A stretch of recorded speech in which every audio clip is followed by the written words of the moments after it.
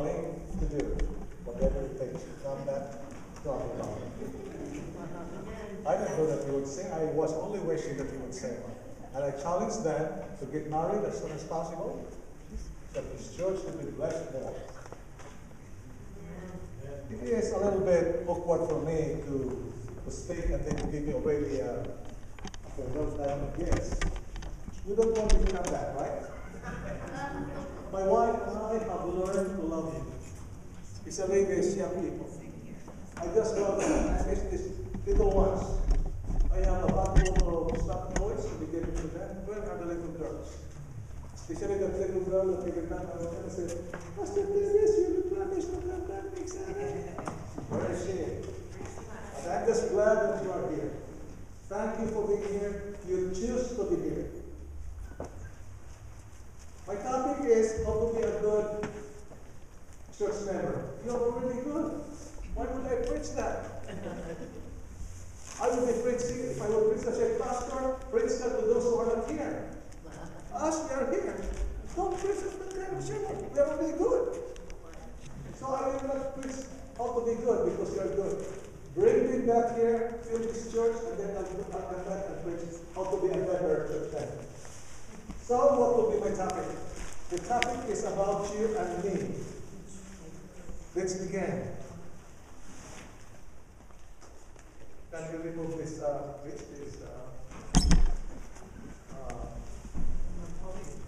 you know what? When I was young, every summer, all boys, cousins would go to Tatay Monico, Grandfather Monico, up in the mountains. Yeah, all the cows and goats and the fruits. We spend for summer with Tatay Monico. Do you know Monico is a good name? And after this, in the evening, there was no TV. There was no electricity instead of this kerosene lamp. And we would go around him and he would tell us stories. Is it still true today that grandparents would tell stories? No. Everybody would look at their cell phones and they're all in the house. They're not talking. And even in their church, when pastor is preaching, those who do not like the some pastor would just look at them. Would go to that watching over. But in our time, summertime, we would go to Tatay Monico and spend almost 3 weeks. And every evening, we have this lamp. And then he would say, once upon a time, long ago and far away. Wow, our eyes will widen. So imagine that you are all children today. Whether you are as young as I am, or old as you are, think that we are all children, and I am Tatay Monico. I am your grandfather, and I will say, come on children, once upon a time. He has a big voice. Once upon a time, long ago and far away, there was a kingdom set upon a hill. Imagine children, a kingdom, a castle. Usually when you say castle, it means there is what? A king. Now I wish the lights are close. Wow, okay, that's okay. There was a king. And when there is a king, there is what? A queen, but the queen usually dies. The queen sometimes is out of the picture. But the focus is something, my friends, because in the kingdom is the dungeon. It's the prison house for the criminals and the bad people in the kingdom. Now, children, we understand that once upon a time there was a kingdom. There was a king. There was a dungeon. We can pronounce it correctly. Dungeon or dungeon? Correct, thank you. There was a dungeon. Guess who was inside the dungeon? Of course, prisoner. What kind of prisoner? But one? I think you are wrong because this prisoner is not only good, but he is good looking. Most prisoners are fat, ugly.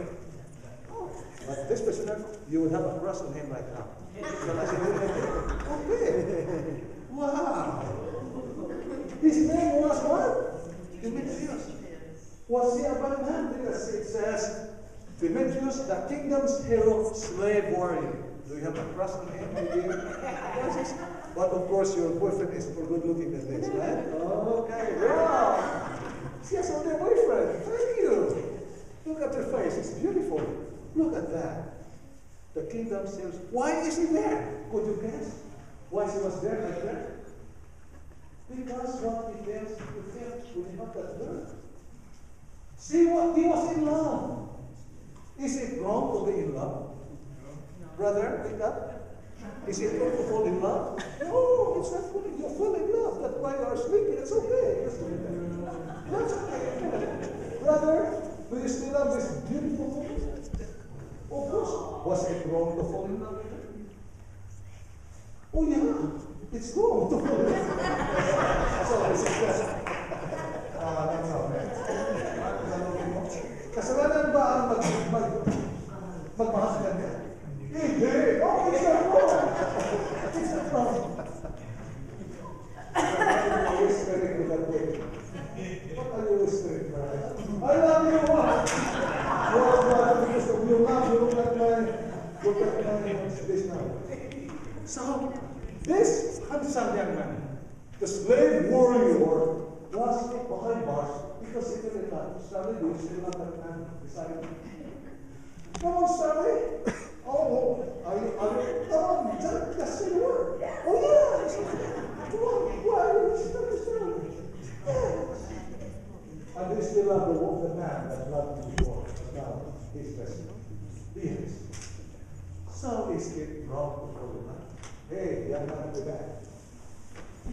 Is it wrong to fall in love with a beautiful woman beside him? Oh, is it wrong? No. So what was the crime? The crime was he fell in love with somebody. He's somebody. But that somebody is not supposed to be loved by him. He was a slave. And he fell in love with this woman. And this woman is not a slave. She is the daughter of the king. Is it wrong to love the daughter of the king? In his time, it is wrong. When you are a slave, you marry a slave. When you have the royal blood, you marry a kingly woman. But he was a slave. She should fall in love with a slave. So what was the punishment, my friends? Death. But what time? Following day, in this Colosseum, the whole population of the kingdom will be there at noontime. In that kingdom, there are two doors. Door A and door B. What were inside those doors? One door has a lady slave, a beautiful, simple lady slave. The other door has a tiger. And on that following day, Demetrius, before the whole population, before the king and his sweetheart, he would open one of the doors. Which door he would open? If perchance he would open the first door and the tiger would come out because the tiger has not eaten for 5 days, he would be devoured by the tiger. Perchance when he opened the door, the beautiful lady would come out. There is already a priest ready to solemnize the wedding. Wow. Are you ready, Sally? I forgot the name of your boyfriend. Sean, are you ready to open the door? When you open the door, there is to Sally, is the tiger. If you were the princess, who do you wish to come out from either of the door? The lady or the tiger? If it is the lady, goodbye. Why? She would be wedded to Demetrius by the priest.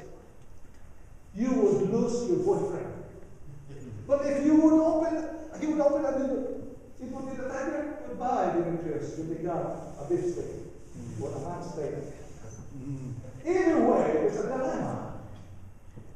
We have only one choice. So, my friends, that evening, The princess with this maid disguise and went to the dungeon. Every man has a prize. $200 for coming to thinking of the gold. Excuse me.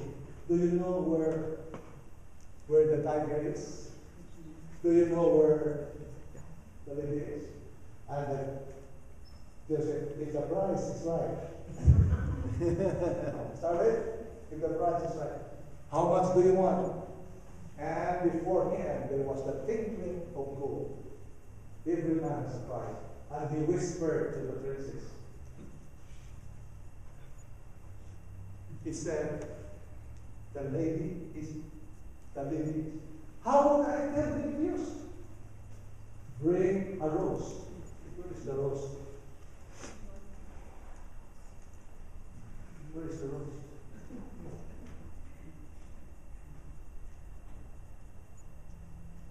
What happened to this? What is the lady or the tiger? What happened to this? Go back. There, the rose. See the rose over here. Yeah, that was first place. He told the men to go to the makers and said, when the trumpet would sound, when you see the hand of the princess holding to the right, meaning holding the rose in the right hand, open the door to your right. If the princess holds the rose with her left hand, open the door to you. Very clear. If you were the princess, who would you tell? Which door would you tell to the Jews? The lady or the tiger? Wow. Tiger. You would lose your You are a very possessive wife to be. That's right. That's your choice. Okay, my friends. That's the rose. The people were there, ready to see the final thing. Is it the lady? What happened to this? Why is it very slow? Is it the lady or the tiger? My friends, when he opened the door, something came out from the door. The lady fainted. The women moved. Because when we opened the door, excuse me, according to my research, what is an instinct? Forget about the tiger and the lady. Instinct is the animalistic impulse or drive to do without any rational thinking of the consequences as long as the favorite urge is achieved. These are our cousins. And when you go to the zone, no monkeys will say, hey, cousins from Africa? No. But people to listen, we are cousins. No, we are not. And these creatures, God created, is what we call their instinct-driven behavior. Instinct. The animalistic impulse that animals were given by God so that they can propagate without thinking about who would be their partners. Would you tell the social, hey, you go with that hand? No, because we are living with instinct. But because of this, because of sin, sometimes some people are driven with instinct. Look at this woman. He does not look like a woman already. He looks like a tiger. Wives, excuse me, wives. Have you sometimes behaved like a tiger? Look at the tiger fat. And when you say to your husband, why did you come home late? And that's not saying, excuse me, I will not do it again. Why? We are driven by anger. We are driven by rage. People are killed in the freeway. People are being shot anywhere. The latest news is a man was fired from his office for the sword, and he ran to his workplace and shot the supervisor that fired him. Wow. He was driven by what? He was just given the instinct, my friends. But we are expected to act with reasonable behavior because of two things. Number one, the Lord created us in the image of God. Could you adjust this so that it will shorten? No more? Okay. We are created in the image of God. Therefore, we should act. We should act. We should act, my friends. Never mind whether this will go away, right? Because you are given them. And then second one, my friends.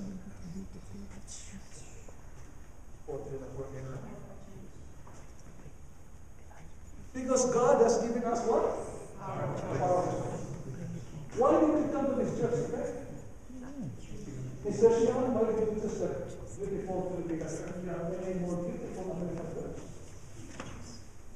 It's your choice, right? Nobody forced you, right? Why did you choose the beautiful lady? There are more beautiful Miss Black Americans. And then why did you choose it? Well, another. Would you not love the other one? Probably. Be careful with that answer, brother. Wait till we get home. Your choice among the many beautiful ladies in America. Could you please come closer? Why did you choose that lady? Huh? Who chose? Did you force? By somebody? Force myself. You force yourself?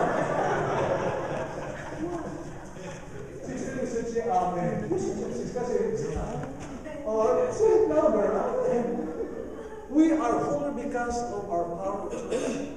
I had this beautiful lady because she has a beautiful pink hair. She chose. It's her choice. She was not told. It is choice. We should respect her. Why did you have a blonde kind of thing? Is that your natural hair? Oh no, where did you get it? Oh, everywhere, right? It's your choice. So we are here. And we should respect each other's choices because God is a democratic God. Not a Republican. Friends, God is respecting our choices. He will not force us. Thank you for being here. And thank you for becoming a Seventh-day Adventist. Amen. Wow.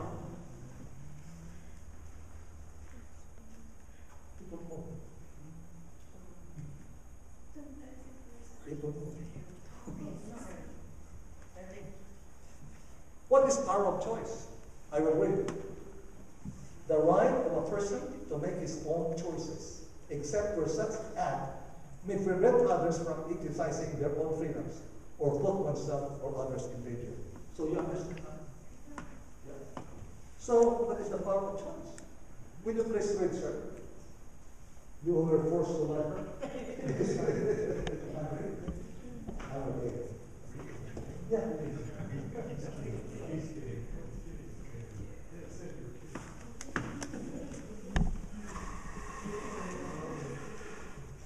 Okay, sir. Do you have a God is assured that every human being has the right to make and execute his own decisions. If it seems evil to you to serve the Lord, choose for yourselves this day whom you will serve. Whether the gods of which your fathers served that were on the other side of the river, or the gods of the Amorites in whose land you dwell. But as for me and my house, I will serve the Lord. For me and my house, I will marry Mr. Lord.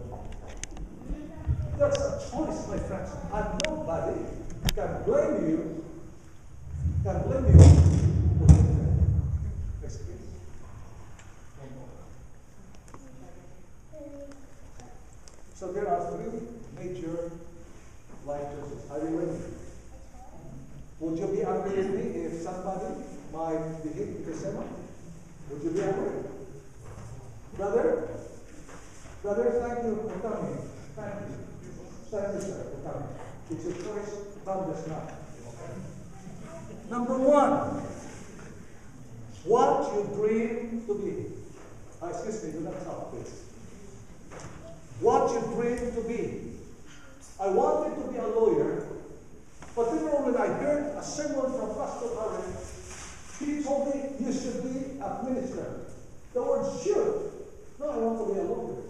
But then the Holy Spirit touched my heart, and I became a pastor. Praise the Lord. I wanted to have another choice, but somebody suggested that I would be a pastor. He said, if you become a politician like your uncle, you might be up here all the time. But when the other party will be defeated, you'll be out of the job. Right? They are called political assignments. So here, you wish for yourself all to be in line with God's will. You know your desires are in line with God's will when you don't have to chase after anything you want without Him. If you seek Him, blessing will chase you down and overtake you just by your obedience to God. Wow. The blessings will chase you. Sir, you have a good soul and mind. Can you please stand? We have the same. Look at us. Stripe, different eyes. But look at us. Who told you to wear this one? Your wife? Your choice? Okay, sit down. Okay, you sit down. Wow, you have the same choice. Next one, whom you dream to marry. Wow. You still want to marry, my dear? If you're a person that feels I love you, so that you have something to do. No. Excuse me, do not ask me. Do not pay for insurance, I will just stop there. Choose wisely for your future. That person could build you up or break you down, correct? That is, some of you, your husbands are no longer here. You break him up. Or you break him. Be careful with this. When deciding who to marry, find someone with spiritual passions, who loves Jesus more than you, whose dreams and goals complement your dreams and goals, and who is consistent in his relationship with God. Amen. If you want your son, the boy, if you want to have a good wife, read Proverbs 31. Do not ask your mama, because your mama will give you another woman.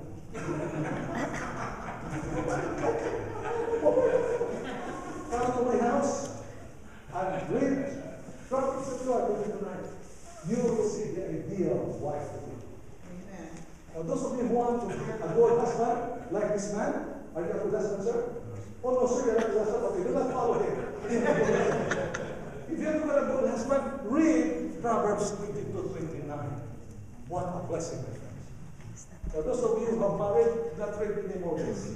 Not read anymore because you might say, okay, you married that Proverbs 31. Okay, my friends. But remember, whom you bring to marriage is a big and big choice. And the third one, whom you will ultimately serve. Who are you going to serve? Are you going to serve worldly things like money, power, and possessions? Or are you going to serve God, who loves you so much by giving His Son Jesus to save you? For what shall it profit a man if he had given the whole world and lose his soul? Some of our brethren are not here because they are pursuing business here. We have friends in the Florida. I want to be a rich pastor, so he became a millionaire. But with the time that he was up in the tower, in the sector in Florida, you still remember that there was a big crash in the market? While he was looking at the window, somebody jumped. A Filipino who became a millionaire overnight, bankrupt. Even some pastors who were involved in speculations and stock markets. Somebody said, Pastor, I have already 150,000. Today, zero. Because in stock markets, speculation, you could be a millionaire overnight. But when something is wrong, down you go. He wanted to jump also because last night he was a millionaire to pay his bankrupt. What is left is his wife's debt. His 401 was gone. Everything was gone. He wanted to jump. But as he put his foot on the side of the window, he remembered, there is God. Okay. Amen. Whenever we are at last break, my friends, don't jump. Don't leave your wife. Don't leave your husband. Don't divorce anybody. Be consistent. Just trust the Lord and He will give you a path to go. Now, these are hard questions. 5 minutes. Answer these questions before making a major choice in your life. Number one, what is guiding my choice? Mind or heart? I love you with all my mind. Excuse me? And shall I ask? Ma'am, if your husband said, I love you with all my mind, would you accept that? No. But if I say, I love you with all my heart. Friends, remember this. God gave us both analytical thought and intuitive feelings. Both are used in making a choice. But when our emotions, when our hearts take over in decision making, we do not think clearly. I fell in love. When you fell in love, you can't dizzy. We cannot truly trust our hearts. God says the heart is deceitful. So, ma'am, thank you for you said I did with all my heart. But, my friends, when we only trust our hearts to make a decision, something will happen. You cannot think well. And then when you get married, you say, oh, I thought your nose is like this. No, your nose is. Oh, I thought you were this. So, what is guiding my choice? Mind or heart? Next one. What the choice is? Will it affect others? Every choice a person makes, large or small, will have an effect or effects on another person. Would you agree with this, my friends? Yes. Lives are influenced in hundreds of different ways. And there is no way to escape the influence one has on others. Paul was saying, for none of us lives for ourselves alone, and none of us dies for ourselves alone. What happened to David? He was supposed to go to war, but he stayed in his mountain and was sitting in Starbucks coffee. In my imagination, was it true for him to have an hour? Did he plan to commit sin that afternoon? Did he plan? And then I was sitting in a imagination Starbucks coffee, whatever it is. There was a splash door, and then look at there was a beautiful woman. Did Bathsheba plan to take about that afternoon? Maybe. You know the king was there. Brother, I think you have a device that are version of the That's not perfect. Men will use only that. Men will use only that. But they will do it. The Bible does not say it, so we have to erase your device that are version. And so what happened? First look was excusable perhaps, but he lingered. He lingered. So when we linger, he committed sin, and the rest is history. Because while he was committing that act, he also added one more act to make a double act. What happened? Murder. So his sin act was covered. But then, one afternoon, he got a text from his cell phone.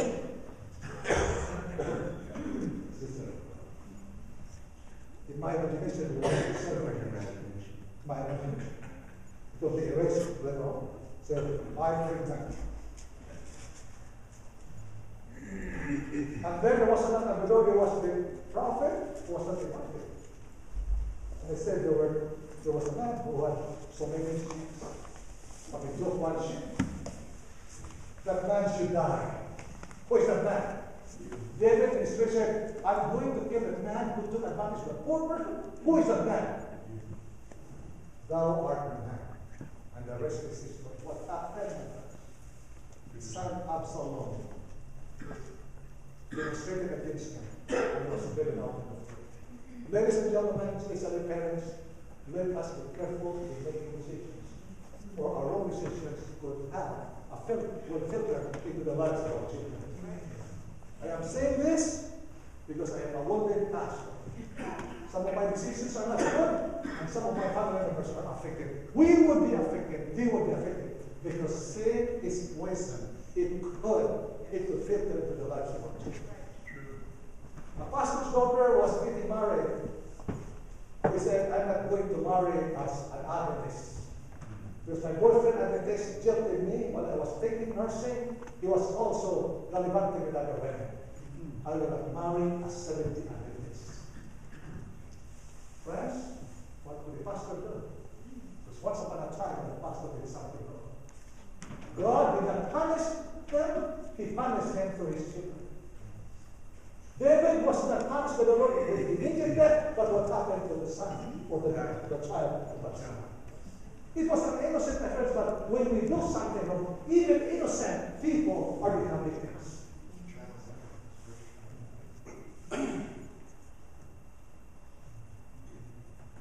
It's already 12.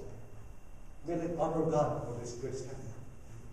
As Adventist Christians, we are a living Bible as well as representatives of Jesus with skin on for the world to save. We can either choose to be salt and the light of the world or be disgrace and shame our Lord. Good decisions honor God and bless us. Bad decisions dishonor God and result in sin and lifetime suffering. So today, if some of you are still having that sin because you made a wrong decision, stop it. Move on and make the bad decision into the right decisions.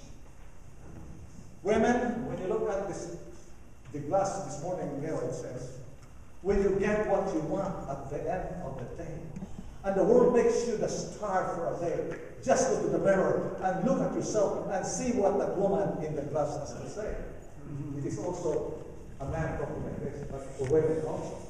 So when you go like this, hold this like this, you look so beautiful. What does the glass say to you? When you get what you want, what do you want? Say, you may fool the whole world down the pathway of life and get pats on your back as you pass along, but your final reward will be heartache and tears if you have cheated the woman in the past. It could be me cheating the woman, the man in the past. Because even if our husbands or wives do not know what they're doing, when you look at the glass says, you're the girl. The glass will point to you the mistake. But my friends, there is hope. Because the Bible says, when there is repentance, forgiveness follows. What a wonderful message today. There is what? There is hope. Why? We made some bad decisions. When Adam and Eve made some bad decisions, Jesus has the save of the woman. And today we are blessed because he who believes in Jesus Christ, he will be saved. And then in Proverbs 28:13, he who covers his sins will not prosper. But whoever confesses and forsakes them will have mercy. Ladies and gentlemen, praise the Lord. I have committed sin, you have committed sin. When we repent, God will forgive us. And he said, I will abundantly pardon. And I will cast your sins into the depths of the sea, and I will remember them no more. Praise the Lord, my friends. Amen. Your pastor Teves, Teves, all of us have committed sins before the Lord. But what I promise, he will pardon you, sir. He will pardon you, sir, and put our sins into the depths of the sea, and he will remember them no more. And he will put a big sign. Because Satan is like a lot. The sign is no fishing. No fishing. Why? Because I redeemed them. Read the past choices. We cannot change the past, but we can influence the future. Our future will depend upon the choices we make from this moment forward. That's why. Even if we made bad choices in the past, God forgives us and gives us the opportunity to make better choices for our future. Do you believe in that, my friends? Last, please give me 5 minutes. Do you know this? He was 18 years old. He was singing in a church, not Adventist church. After he sang, a gentleman came to him and said, "Young man, you come to my office tomorrow meeting Monday." Give me his card. When you look at this card, what was the name of the card? MGM Studios. Mears, owner of it. When he went to the office, there were people in that big room. One of the person that MGM recorded. Someone was going to Mears, MGM Sound. Young man, we want to become a singer like Sinatra. Like the singers. Why do you if you sign this contract, there is the key to the Cadillac. Do you want to drive a Cadillac? You want to sing? Okay. Well, just sign this. You'll be like Frank Sinatra. Like you like Mario Lanza. you'll be popular. Because we love your voice. He went, no, Mama. I don't know. The name is George. George, it's up to you. You own your tomorrows. You own your destiny. But remember, God in your decision. So in the 5 days, he was struggling. Shall I go on with my being just an ordinary guy or be like Frank Sinatra? And then the decision came. He went back to the next Monday. And there he was, meeting the board of directors of the MGM recording. And then he said, sir, I have come to my decision. And he was handed the key. He said, no, that's it, sir. I will just sing my decision. You will sing your decision? Yes. And he went to the piano. And guess what he sang? Starting in the Sabbath school.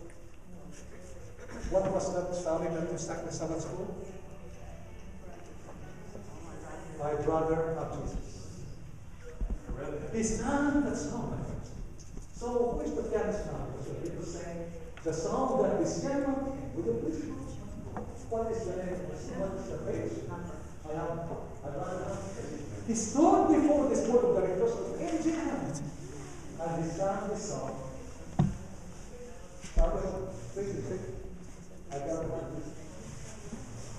What page is that? 327. 327. He said, I'd rather have Jesus than silver or gold. I'd rather be his than have riches and gold. I'd rather have Jesus than houses of land. I'd rather be led by his. This is the answer of what is the name? His name is George. Who George is? George Beverly Shea. So, what is that? So,